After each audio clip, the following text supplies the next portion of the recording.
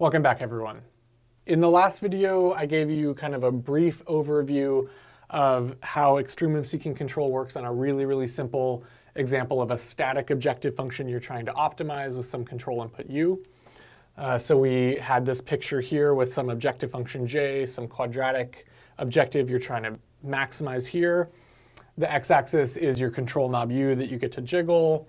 And the basic idea of Extremum-Seeking control is even if you have some best estimate u hat, you want to be adding a little bit of a sinusoidal perturbation to that to probe this objective function. And if that objective function, if when you swing your control to the right, if your objective goes up, you should have a signal that tells you go more to the right. And if you're to the right of the objective function and you swing to the right and your objective goes down, you should have a correcting signal saying, hey, move more to the left, because that's where your optimum is. Extremum-Seeking control is really that simple, but there is a lot of depth when you apply this to dynamical systems. So Miroslav Krstić and collaborators at UCSD have developed lots of kind of guarantees for when Extremum-Seeking control will and will not work when it's applied to dynamical systems. So very powerful, very useful. Basic diagram here for a static objective function, but this also applies to dynamical systems. And then here is kind of that diagram that I drew before, where you have some kind of an input perturbation, some sine omega t, where omega is faster than the slow disturbances to your system, or faster than this cost function is changing in time, but where this omega is slow compared to the internal dynamics of your system. So you want your system to respond fast to these sinusoidal perturbations, but you want the objective function you're trying to track to be slow in time. And so basically, you put in this additional sinusoidal perturbation to your best estimate u hat. You get some corresponding sinusoidal output j. You have to high-pass filter that to get rid of this mean component here, this average component. So you high-pass filter it just to get the purely oscillatory part in rho. You multiply that by your sinusoidal perturbation, possibly with a phase shift. That gives you this demodulated signal xi. And xi is the quantity that is more or less positive when I'm to the left of the optimum and negative when I'm to the right of the optimum. And I continuously integrate that xi, that demodulated signal xi, into my best estimate u hat using this integrator block here. So if I'm to the left of this optimum point, then xi is positive, and I integrate that up, and I move to the right, I move to the right, move to the right, until I converge.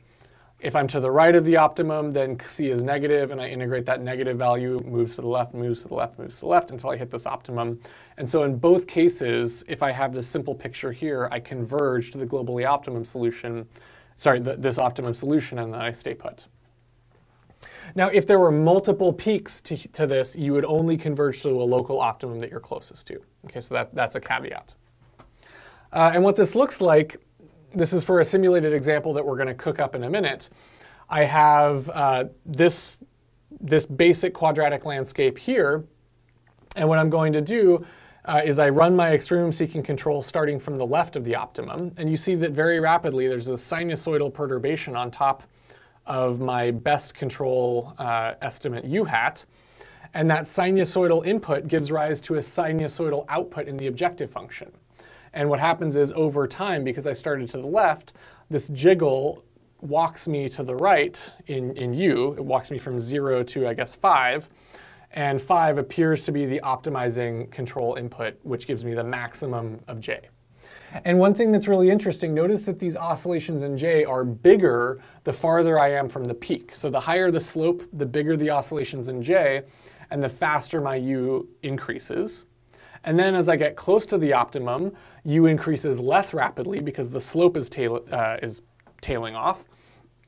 And also notice that my perturbation output in j becomes very small. In fact, it becomes on the order of a squared, where a is the magnitude of this input ripple. Okay, so this input ripple has amplitude a. Then as you approach the peak, if this is a quadratic cost function, then the j oscillation goes like a squared. So if this is a small perturbation, then essentially what happens is as you approach the peak, your sinusoidal input also doesn't give you much loss in performance. Because you wouldn't want this J to be oscillating a bunch around the optimal value. So it's nice that as you approach the optimum value, these perturbations in J decrease. That's really good. Okay, so you get this kind of rock solid peak performance in a very short amount of time with this sinusoidal oscillation.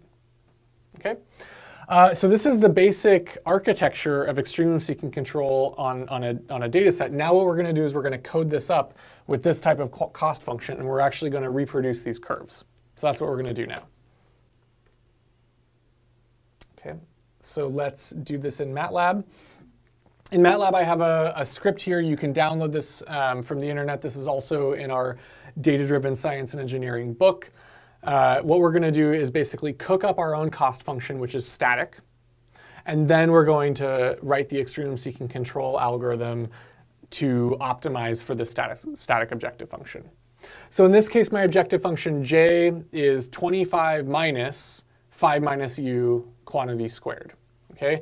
I had this as a function of u and t, so that in the future, what I can do is I can make this set point time varying. So I can make it move in time, but for now, this is just static in time. Okay, so let's actually run this, okay? And now let's also plot what that objective function is for u between minus 5 and 15, u between minus 5 and 15. And I'm plotting it on a black background here. But basically, you can see that this objective function J has a peak value at u equals 5, and then it quadratically falls off as u goes away from 5. Okay, so this is a very, very simple cost function, well-behaved, but illustrates the point. Okay, so now what we're going to do is we're actually going to start designing an extremum-seeking control. Okay, so what do I need to design an extremum-seeking control? I need to design the sampling frequency. So I need to know how fast I'm actually sampling the system.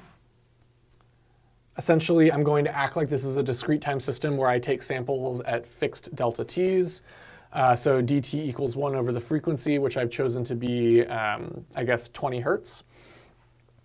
I need to pick a time for how long I'm going to run my simulation. So in this case, t equals 10. I need an amplitude of my sinusoidal perturbation. That's big A here, so 0.2. And then what I need is an omega, which is my frequency in hertz. Okay, so omega is 10 times 2 times pi, or I guess 10 hertz here. And I'm going to use 0 phase. Remember when I injected my sine wave and then I multiplied by that same sine wave, there was that little plus phi, that phase. I'm going to choose phase equal to 0 in this case. And I'm going to have an integration gain of 5 for my integrator. OK, so basically, I picked my oscillation frequency to be 10 hertz. I have an integral gain k equals 5. If I make this bigger or smaller, I'll track faster or slower. So if this gets too big, your system will go unstable. If this is too small, your system will track too slowly. Okay, so this is one of the parameters that I would actually play around with, is this k. I would also play around with this omega frequency. I'd make it either faster or slower depending on the system. And then I have to build that high-pass filter. Remember, I have these sinusoidal outputs in my objective function, but they're at some steady-state mean, and I want to subtract that mean with this high-pass filter. So I'm going to design a Butterworth filter, first order, with a cutoff frequency of 2 hertz. Okay, so my omega frequency was 10 hertz, and so I'm going to design my high-pass filter to cut off anything that's lower than 2 hertz. So it's going to only give me back my my output oscillation. Okay, in Matlab, you can you can kind of play with this code or read about the butter in the help files, but basically I'm just designing a discrete time Butterworth filter here. And now I'm going to set up my loop. This loop is basically a big for loop where I'm walking through each delta t of the simulation. So for each I, up until the final duration of my simulation, what I'm going to do is I'm going to measure what j is at that particular value of u, and then I'm going to do this sinusoidal jiggle. I'm going to high-pass filter the output, multiply them, and integrate that into my u hat. So this is basically just a big for loop that does everything that that diagram described before. So I have a high-pass filter. I have to update my filtered estimate here in this loop. I have to design, I have to build this Xi, this demodulated. So my high-pass filtered output, I multiply by my sine wave. And then I integrate that. I add Xi times my integral gain times delta t to my best estimate to get my new best estimate u hat. So I'm jiggling this thing, and if Xi is positive, I add that positive value times k times delta t to get a new u hat. And then again, I add my sinusoidal perturbation at the end, and everything loops through. So this is just a for loop for the extremum-seeking control. You could also design this in Simulink, which I'll show you later. It's actually easier to do this with blocks in Simulink, but I wanted to show you the for loop. Basically, you can have this code running at every delta t of some discrete time controller. So I can build a little discrete time controller. I can clip it onto the inputs and outputs of my system, and this would be running in the background at every delta t. So that's why I want to show you that you can write this in discrete time. I just ran it. It runs super fast. And now I'm just going to run some plotting commands. So I'm going to plot the best estimate u hat in red. So this is the best estimate tracking in time. I add to that my sinusoidal perturbation, this little jiggly white curve. And here is my objective function j evolving in time as well. So this is just showing that you can quickly reproduce these results with about 50 lines of code. Now what's kind of cool about this, I'm using something called, in Matlab, it's called link axes. So my subplot 1 I call axis 1. My subplot 2 I call axis 2. And then I run this command called link axes. So I link axis 1 with axis 2, and I link their x-axes. So what I can do if I want is if I zoom in on one of these, let's say I want to zoom in on this first 3 seconds, up here, it zooms in the x-axis on both. This is super cool, okay? And so now when you zoom in, you can actually see this red curve, the best estimate u is just increasing, and to that I'm adding this sinusoidal perturbation. And I get my sinusoidal output perturbation here for my objective function, and the magnitude of that is bigger when I'm at a higher slope, so I walk up faster. And then as the slope becomes closer to 0, these decrease, and my u changes less rapidly. OK, so takeaway here, extremum-seeking control is very easy to code up.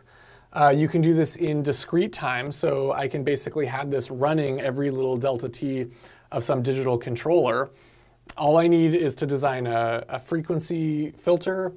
I need to inject a sinusoidal input at some given frequency, at some magnitude, and I have some gain k that I can play with. So I told you that this would change if I changed k equals 5. Let's try that. Let's say I make this integral gain 1. So I make it 5 times smaller.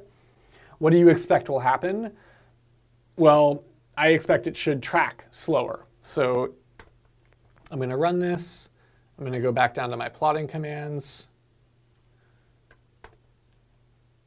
OK, and you see that we are approaching u equals 5, but we're doing it much, much, much more slowly because my update to u hat, I'm multiplying it by a smaller number. So I'm being less aggressive when I update u hat, and so it takes a lot longer. But this could be dangerous. What if we know, for example, that in lots of systems, if my integral gain is too large, I can destabilize it. So let's see what happens if I make k equals 10. So I made it bigger than it was before. Now I'm going to run this. OK, now I get super duper fast tracking, but it's looking a little wonky. It's not pure sinusoids anymore. So we're actually moving faster than our high-pass filter can filter out the change. So that's what's happening here is our high-pass filter now is allowing some of this fast rise in j, and it's going to eventually mess everything up. So let's try this again. I actually don't know when this is going to break or how it's going to break, so let's try it. K equals 20. OK, now things are going crazy, just like lots and lots of stuff happening, but it does track this very rapidly. And I'm guessing at some point I can actually destabilize the system, and boom, it blows up to infinity. Okay? So long story short, this is a knob that you actually get to tune. So I tuned it to k equals 5 because it gives nice, smooth increase without any of that jagged stuff in the beginning. It would also be interesting to try and change these frequencies. So I could change my sinusoidal perturbation frequency, I could change the phase, I could change the amplitude. These will all have a different effect. So let's say I want to make my amplitude bigger. I make it amplitude instead of 0.2, I make it 1. Okay, so now, again, I have faster rise because I have a much bigger signal telling me what to do, except now it's such a large perturbation that even when I'm at the optimum value, I can see my J function is swinging a lot more than it used to. So these are big perturbations. And so that might be something I want to avoid, is having a really big A. So there's a trade-off between how big your ripple, your sinusoidal perturbation is, and the integral gain with which you accumulate that new information about moving right or left. So I'm going to move this back down to 0.2. So you basically see these are the knobs you get to play with. In the real world, in practice, omega might be kind of determined by the dynamics and timescales of your system. So if I have system dynamics that are fast, and I have disturbances or parameters that are changing slowly, I have to choose my sinusoidal perturbation to be somewhere in the middle of those two. Okay? So that one is usually kind of determined by the timescales of the system. Sometimes in power electronics, you have a sinusoidal perturbation at 60 hertz anyway, and so you kind of have to use that 60 hertz perturbation. And so sometimes this frequency omega is given to you. Okay? And maybe also in that case, the amplitude A is also handed to you. Okay, so very simple architecture based on this kind of feedback. You perturb your input, you measure your perturbative output, and then you walk your best estimate of U hat in the right direction to seek that optimum. Okay, thank you.